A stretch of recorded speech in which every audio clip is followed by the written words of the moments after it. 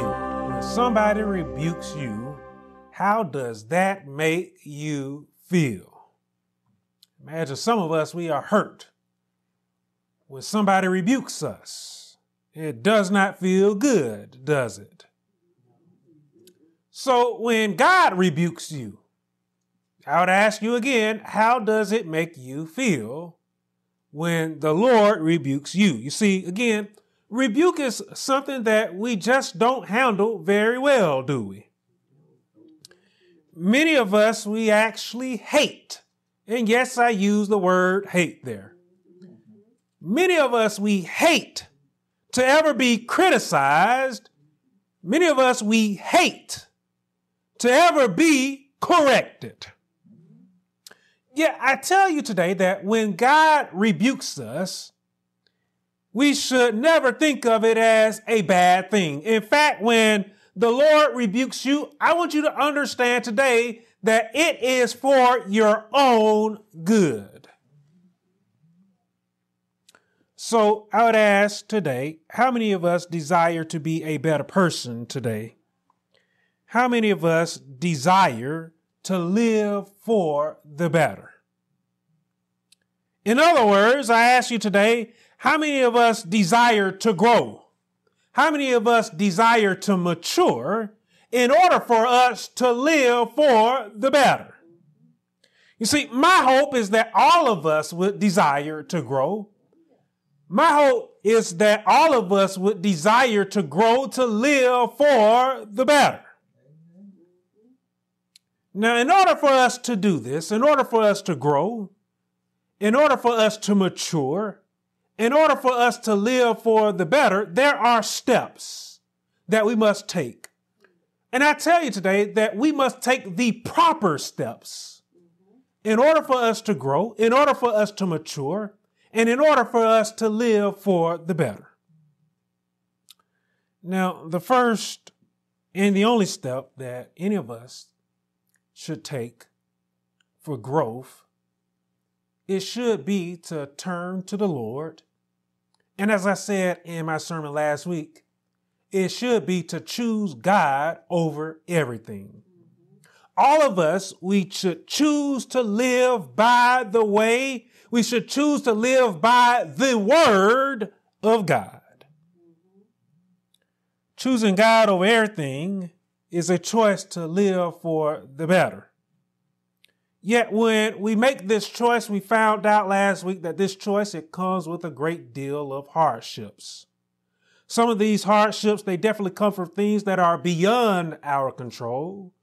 But a lot of the hardships that we face in life are hardships that come from within. They are personal.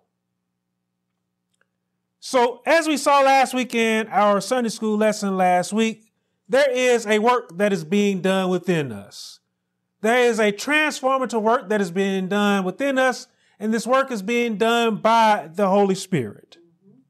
The Holy Spirit is transforming us from our old self into a new creation, as Paul said in his letter to the Corinthians. You see, as we transform into this new creation, we find that our talk is changing. And we find that our walk is changing.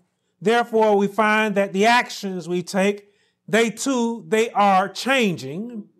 They're not changing for the worse. We are growing up. So they are changing for the good. They are changing for the better.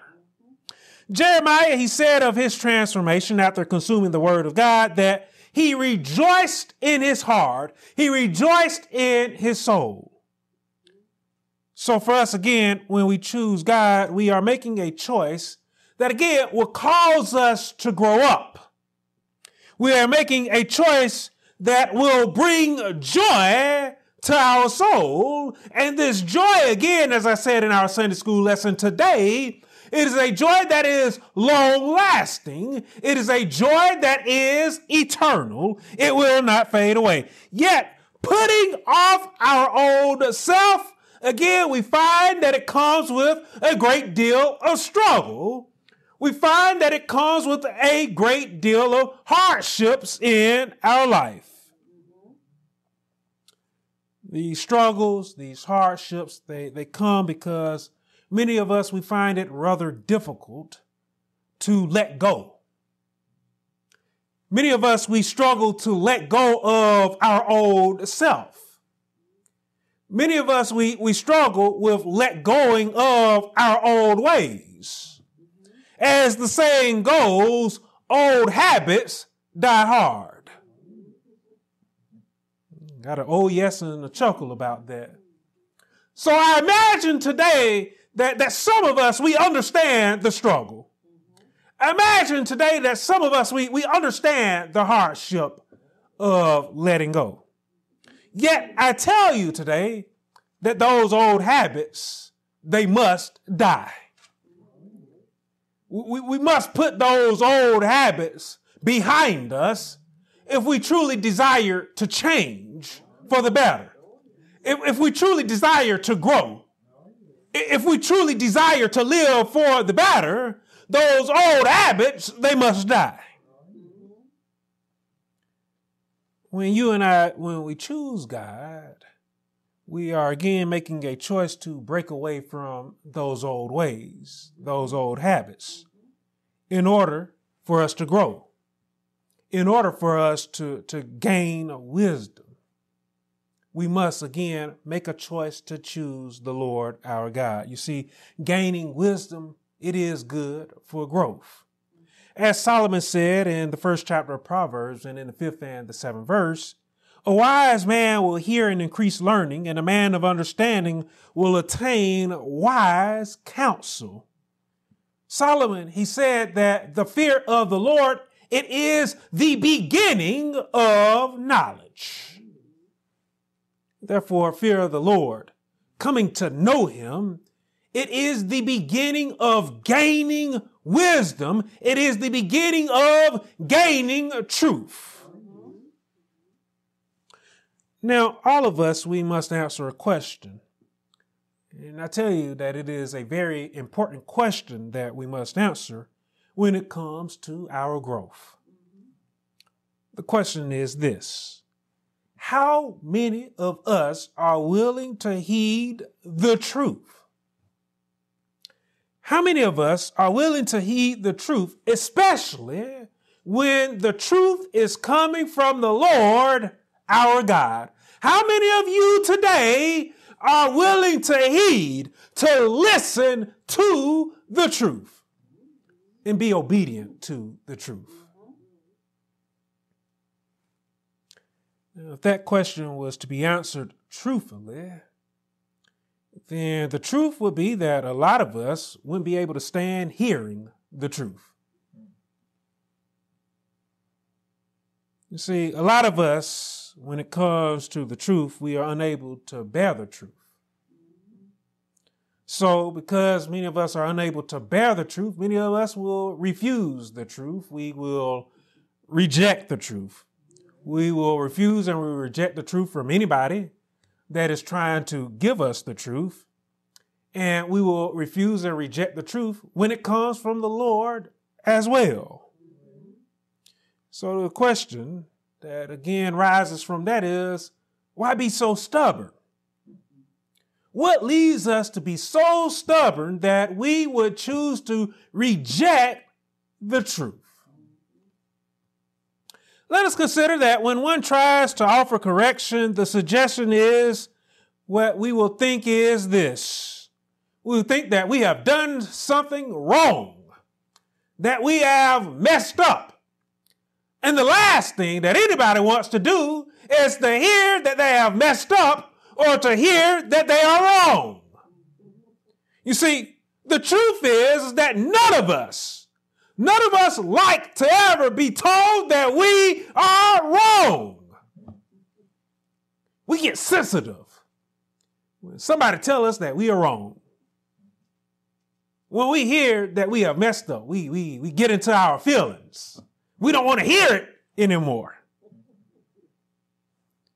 Being wrong can be seen as failure. And again, when it comes to failure, that same truth, it holds steady.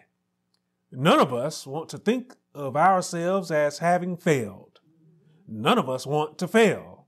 none of us want to be thought of as a failure. You see, many of us, we are unable to handle failure. Nonetheless, acknowledge that we have failed.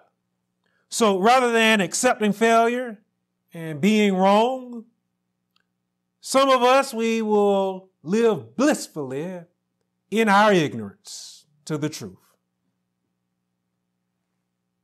The person that carries on in this way, the person that refuses correction, the person that refuses to acknowledge that they may have messed up, that they may have done wrong, Solomon called them a fool, and he did not shy away from calling them a fool. Are we a fool today? Will we not heed correction? You see, I tell you again today that failure or being wrong should not be thought of with such a negative connotation that we often give it. You see, when I was growing up, I was taught a few things by my parents. I was taught that when you don't know something, don't be afraid to ask questions. I was taught by my parents that when I needed help, the first thing I should do is not try and go and do something myself, but to go and seek help. I was taught that when I was wrong, that I should accept that I'm wrong, and that I should accept the correction that someone would give me. I was taught that when I was wrong, it meant that there was a new opportunity for me to learn something new. Being wrong, I learned, was an opportunity for me to not regress, but for me to grow. You see, I learned that failure was again an opportunity. Failure, I learned, was an opportunity for me to improve. In band, I learned through Miss Sarkino Walker, I learned that failure was an opportunity for me to be able to repeat myself in order for me to change and do something brand new. Again, it was a way for me to improve. It was a way for me to grow. It was a way for me to get better. Do you desire to live for the better today? Sadly, as Solomon stated, the fool despises wisdom. The fool despises instruction. Because in the fool's mind, they are never wrong. They never make mistakes. In the fool's mind, they never fail. Because in the fool's mind, their way is always right. In the fool's mind, they are perfect. How can the perfect person ever grow? How can the one that is perfect ever improve? How can the one that is perfect ever grow to live for the better? In Old Testament days, God, he sent to the children of Israel his prophets, and he did it for the purpose of rebuking them. In other words, he did it for the purpose of correcting them in the way in which they were living. Yet the children of Israel, they ignored God's rebuke. Then Jesus came along. And during the days of Jesus, when he came with the truth, when he rebuked man in his way, the religious leaders at that point in time, they again rejected the truth. They antagonized Jesus. Rather than heeding God's truth, rather than heeding God's rebuke. These actions, I want you to understand that they were taken by a people that believed that there was nothing that was wrong with what they were doing. These actions, they were taken by a people that believed that they were perfect in their way. And because these people, they took these actions, they could never grow. They could never improve. They could never live for the better. These actions, I tell you today, that they are taken by many living in our world. They believe that they are right in their way. They believe that they are perfect in how they go about. And in doing this, many people today are unable to grow. Many people today are unable to improve. And we have a world that we have today with much strife, with much fuss, and with much mess. In order for us to truly grow, I tell you that we must first humble ourselves. We then must train ourselves to be open. We must train ourselves to be open in receiving the truth. We must train ourselves to being open to receiving wise counsel. We must train ourselves to being open to being corrected. We must train ourselves to be open to learning. We must train ourselves to be open to heeding rebuke. I don't know if you hear me here today, but I hope that you do. Are you open to heeding rebuke today? Especially when that rebuke is coming from the Lord, our God. I tell you, I encourage you today that we should always carry with us an open mind on this our journey. We should have a mind that is open to learning. We should have a mind that is open to growing. Especially, we should have a mind that is open to heeding the rebuke when it is coming from the Lord, our God. Something that I believe that all of us should understand is that when God rebukes us, it is because he also desires for us to grow. Do you realize today that the Lord desires for you to grow and live for the better more than you do yourself? His desires, they far exceed our desires. And the Lord, he desires better for you. Not only does the Lord desire for us to grow, Scripture shows us that he desires for our growth. Again, it far exceeds our desires for our own growth. The Lord, he desires for mankind to grow and to live for the better. And this is something that is first shown to us in Scripture when the Lord gave to the children of Israel the Mosaic Law. And the reason why God gave the children of Israel the Mosaic Law, Paul wrote, is because the law, it gave knowledge to their sins. You say, it made their sins known to them. Now, I ask you today, again, why did God give the children of Israel the Mosaic Law? You see, God did not give them the Mosaic Law just for the sake of giving it to them. No, God, he had, and I tell you that the Lord, he still has today an eternal desire for you and for all of us. The Lord said to Moses that he desired for the children of Israel to live by the law so that they could become a kingdom of priests and so that they could become a holy nation.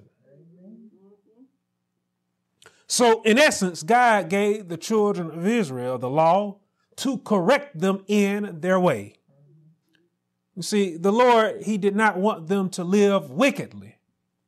The Lord, he did not want them to become a sinful nation of people. You see, I want you to understand today that being holy is far greater than being wicked. Now, as we know, Israel was unable to keep the law, and God gave to the world his only begotten Son. And I want you to understand again that God gave the world his only begotten Son for the purpose, the same purpose that he gave the law to the children of Israel. The world needed correcting. The world needed God's rebuke. Again, Scripture makes this very clear to us when Jesus said it himself. When Jesus said that the Son was given so that those who believe in him would not perish, but have everlasting life. Again, God gave the world his Son because he loved the world. And because he loved the world, he would not have all of us go in the way of wickedness. The Lord, he desired for you to be a holy creature. And Jesus, I want you to understand, he ministered with a call for us to repent because the kingdom of God in heaven was at hand, is what he said. God, again, he gave his Son in order to correct us and to turn us from wickedness to holiness. In his ministry, Jesus pointed out that we are sinners, that we are disobedient to the instructions of God. And he, again, let us know that we, again, have all fallen short of the glory of God, but that we can be saved. With this rebuke, let us understand again that Jesus made it clear that there is an opportunity for all of us to grow. There is an opportunity for all of us to change. There is an opportunity for all of us to live for the better.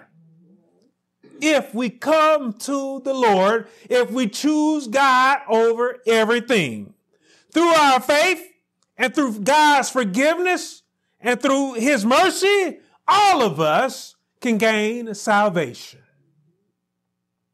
All of us can become holy. All of us can become righteous in the eyes of God. Being holy and being righteous in the eyes of God, it is far greater than being wicked. It is far greater than being unrighteous. It is far greater than living in sin. Will you take advantage today? Will you take advantage of this opportunity to live in holiness? Will you take advantage of this opportunity to live in righteousness? Again, I ask you, do you desire to grow? Do you desire to live for the better? Will you heed the Lord's rebuke when God rebukes you? I want you to hear that part. When God rebukes you, will you heed his rebuke? Now, some of us, we believe that when God rebukes us, that the Lord is doing it from a place of not only anger, but that God is doing it from a place of bitterness, that God hates us for some reason. We think that that is why God is rebuking us. Does the Lord hate us? Is God rebuking us from a place of bitterness? Why is it that God is rebuking us? As I just referenced, God, he gave the children of Israel his law and the prophets because he loved them. God gave the world his only begotten Son, as I just said from the 3rd chapter of John's Gospel in the 16th verse, because he loved the world. So I believe it is clearly established to us that the Lord, when he rebukes us, God, when he rebukes you, he must be rebuking you from a place of love. God, I believe that he must love you. There is no way in my mind that I could believe for 1 second that when God rebukes me, that he's doing it because he hates me.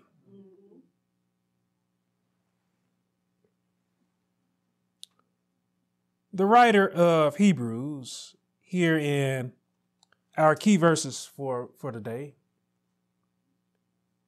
let's pay very close attention to what the writer said of God's rebuke here. The writer said, whom the Lord loves. We see that? Said, whom the Lord loves, he chastens. Whom God, what? Loves. he chastens. To chasten means to correct. To chasten means to discipline. To chasten, in other words, is to rebuke. To chasten means to prune of excess, pretense, or falsity. To chasten means to refine. Listen to those words. I don't know about y'all, but chasten to me, it sounds like it's a good thing. God wants to refine me. With that in mind, in our scripture again from the book of Hebrews, here in the 7th verse, here in the 12th chapter, we see the writer of this book liken the Lord to that of a loving parent. There in the 7th verse, we will see the writer ask a question. And the question that the writer asks is this: for what son is there whom a father does not chasten? A loving parent, isn't a loving parent going to get on their children? A loving parent, they're not going to let their children get away with anything. D, I saw that. D, I'm there with you. That's what a loving parent's supposed to do. I know that's what my parents did when it came to me and my brother. They didn't let us get away with anything. You know, when I think about how mom and dad raised me and my brother, they didn't let us act bad. They didn't let us be disobedient anywhere, at home or out in public, especially not out in public. Andrew gave me an amen. That was a death wish. If we was to go out and act out in public. I can recall mom, she just sitting there, Good for you, mom. Dad ain't here to right along with her, but I imagine he When we went out to the grocery store and when we got the Cub Foods or whatever store we went to when we was little, mom, she would hit the turnaround like this. And me and my brother, we'd just be sitting there like ready to go inside. And mom, she would look and say, you better not act up. You better not put your hands on anything in this store. And boy, if we tried to act out for 1 second in the store, Dad was right there to correct us. Without hesitation, there was no delay. If we was at church and we acted up, grandmama and mama would correct us. No hesitation, no delay. They would rebuke us. So me and my brother, we learned how to do better. We learned how not to act up. One of my cousins, one time, and this was over a decade ago, one of my cousins, she looked at me and my brother, she said, man, I never thought y'all got in trouble. Y'all never acted up when y'all went out. And when she said that, I chuckled, I laughed for a second, and I sarcastically, because I'm a very sarcastic person, I said to her, that's because we knew better. Andrew saying, I said, we learned not to act up because we knew what waited for us when we acted up in public and at home. We definitely didn't act up at home. Because again, there was no delay, there was no hesitation. But with all of that said, I would tell you all today that my parents were great parents. And I think that a lot of us would think the same way of our parents. You know, our parents loved us. They most likely raised us all the same way.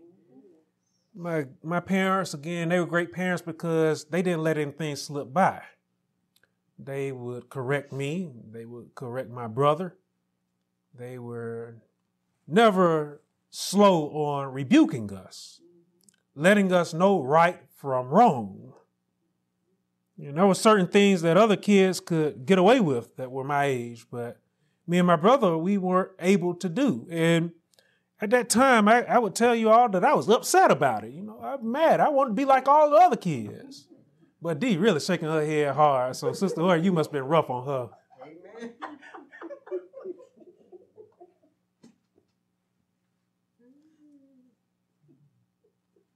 But, I done got older now. Knocking almost on the door 40 now. But I look back on all of it now, and I tell you that I am very grateful for how I was raised. I am the man today because of how I was raised. And so I'm thankful and I'm glad today that they corrected me how they did and when they did. Again, I think that this same thing, it comes true, and I know that this same thing is true for us when it comes to how the Lord rebukes us. See, when it comes to God rebuking us, God is rebuking us because he loves us, just like how our parents loved us. Again, we are who we are today because the Lord loved us. He loved us enough to rebuke us, to correct us when we were acting up, when we were being disobedient, when we were going wrong. God put us on the right path. He corrected our course. As my parents were looking ahead to my future, I want you to understand today that when God rebukes you, he again is looking ahead to your future as well. As we know very well by now, God's thoughts towards us are of peace. His thoughts towards us are of a future. His thoughts towards us are of a hope. When God rebukes us, it is because of his eternal desire for us. You see, I want to remind you that God's eternal desire for us is not a desire for us to die as sinners. The Lord's desire for us is not a desire where we suffer eternally. God's desire for us is for us to live happily in peace with him for all eternity. Again, here in the 12th chapter of Hebrews, we'll see the writer here in the 10th verse tell us that God chastens us for our profit, the writer says there, so that we may be partakers of the Lord's holiness. Again, God's eternal desire for us is for us to be holy, for us to be righteous. Now, is it fun for us to be rebuked by the Lord? Is it fun for us to be corrected by the Lord? Is it fun for us to be disciplined by the Lord? Probably not. It's just like it was when we was kids. It can be rather hard. It can be even painful to know that we have messed up to the point to where God has to correct us. I would imagine that it's kind of like a plant when a plant is pruned. If a plant could feel anything, I would imagine that it would not be fun to be pruned. Imagine that it would be painful to be cut. Yet when a plant is pruned, it gives that plant an opportunity to grow for the better. It gives that plant an opportunity to bear more fruit. God, I want you to understand today that when God rebukes us, he is pruning us in a way that a plant is pruned, so that again, we can grow, so that we can spread out, so that we can bear more fruit. In other words, so that we can grow and so that we can prosper. Isn't that what all of us want today? Don't we want to grow? Don't all of us want to prosper today? Again, I hope that that is the case. So what this means for us when it comes to growing, when it comes to being pruned, there are again some old habits that will need to be cut away from us. Did you hear that? There are some old habits that will need to be cut away from us. This also means that there may even be some people in our life. Hear this part. There may be some people who aren't good for you in your life that may have to be cut away, that may have to be removed because they themselves aren't going to grow up. Those that will grow, they may remain. God may keep them in your life.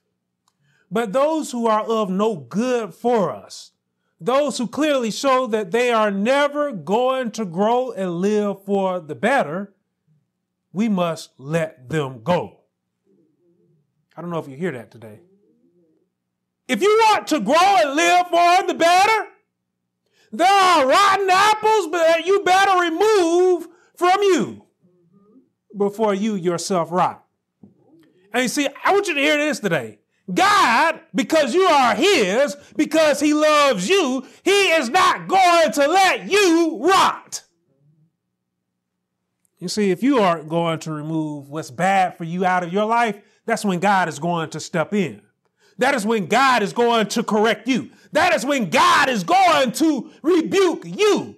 He is going to rebuke you for your own good, for your own health, physically, mentally, emotionally, and spiritually. I don't know if you hear that today. Yes, growth can be rather difficult, yet at the same time, we must endure our growing process. We must endure when it comes to growing and living for the better. We must endure God's rebuke. As the writer of Hebrews says here in the 11th verse, no chastening seems to be joyful for the present, but the present isn't what we are concerned about. Said again, no chastening seems to be joyful for the present, but painful. Nonetheless, the writer says there, afterwards, the writer says there, listen to this, it yields the peaceable fruit of righteousness. Rebuke. Chastening here. The writer says that afterwards, for the future, if you will, it yields peaceable fruit of the future righteousness that we will once become to those who have been trained by it. That's what the writer says there. As I said earlier, it is a good thing. It is a blessing, if you will, when you are rebuked by God. If you desire to grow, if you desire to live for the better, if you desire to truly be happy with yourself, again, I encourage you to choose God over everything. I encourage you today to turn to the Lord. I encourage you today to heed his rebuke. I tell you today that we cannot be like a fool and despise the wisdom of God. We cannot be like a fool and despise the truth when the truth is coming from the Lord our God. There in the 9th verse, we'll see that the writer again asked a very important question. The writer, we will see, asked that if we paid respect to our parents and how they corrected us, the writer asked, should we not much more readily be in subjection to the Father of spirits and live? Should we not be ready to live in subjection, to live with God being our Father? Should we not be ready to heed his rebuke? Because again, none of us are perfect. God is going to get on us. God is going to correct us for our own good. Are you going to heed God's rebuke? Are you going to be open to God's rebuke? Or are you going to dispute it? Or are you going to flat out reject it? Are you going to ignore the rebuke coming from the Lord our God? So being shown that we are wrong about something, it'll certainly, again, not be fun. We aren't going to feel good about ourselves when we fall down and when we err. Yet I tell you today that we should learn to be open. We should learn to be mature about these things so that, again, we can grow and so that we can be a better person tomorrow than we are today. Do you desire that? Do you desire to be a better person tomorrow than you are today? So we, again, must learn to be mature about God's rebuke so that we can be fit and so that we can be ready to be that better person, so that we can be fit and ready for his heavenly kingdom. Yes, God is going to correct us when we are wrong. But he also tells us that his yoke is easy and that his burden is light. His yoke is easy. His burden is light. God is not so overbearing that he is a merciless God. That is not what sound doctrine tells us. You know what sound doctrine tells us? Sound doctrine tells us that he loves us, that the Lord is willing and that he is ready to forgive us. Again, even though he corrects us, he is willing to forgive us when we make the move to listen to his correction. And when we make the move to live for the better, God, he is willing and he is ready to work with you so that you can be the better you. As it was for the children of Israel, it is for us today, that the Lord desires for us to return unto his glory. He desires for you to return unto his righteousness. When God rebukes you in your wrongdoings, just remember that God is doing it so that we can become holy, so that we can become righteous, not in our own eyes, but in his eyes. When God rebukes you, I encourage the same as the writer of Hebrews encouraged. I encourage you to not despise the chastening of the Lord, nor be discouraged when he rebukes you. You see, we ought to be open to and heeding his rebuke today, because the disciplined and the obedient child, they are the ones that receives the rewards. I remember again that when me and my brother didn't act up in the store, that's when we actually got something from mom and dad. That's when we got that Happy Meal, or that's when we actually got that toy. See, if our parents rewarded us for our good behavior, if our parents rewarded us for our obedience, how much more will the Lord reward us for our good behavior? How much more will the Lord reward you for your obedience to his way and his instructions? We ought to heed God's rebuke today because we should all be desiring to live for the better. You and I, we ought to heed God's rebuke today because we desire to be blessed and because we desire to be highly favored in his eyes. We ought to heed God's rebuke today because we should all desire the greater reward of his. We should all desire to dwell with him eternally. You see, if God did not love us, then he would have left us to run wild in our wickedness and in our sin. God would have simply let us act up like those children in the stores that just run around wild, acting up, putting their hands on everything. D again is laughing. So I get where D is coming from because I'm laughing at that as well. I desire for us to be good children today. I want us to receive our prize. I want us to receive our reward. I want all of us to live for the better. I want all of us to heed God's correction so that we can do so. So again, my encouragement for you today is this. Let us be open-minded. Let us be open to learning. Let us be open to God's correction. Therefore, at the same time, let us be open to being called out when we messed up, when we have failed. Because when we mess up and when we fail, that's when God can teach us a better way. That is when we can learn something new from the Lord. Let us again remember that when God rebukes us, it is for our own good. God is restoring us unto the perfection that we, mankind, was created in. Amen. Amen. Amen.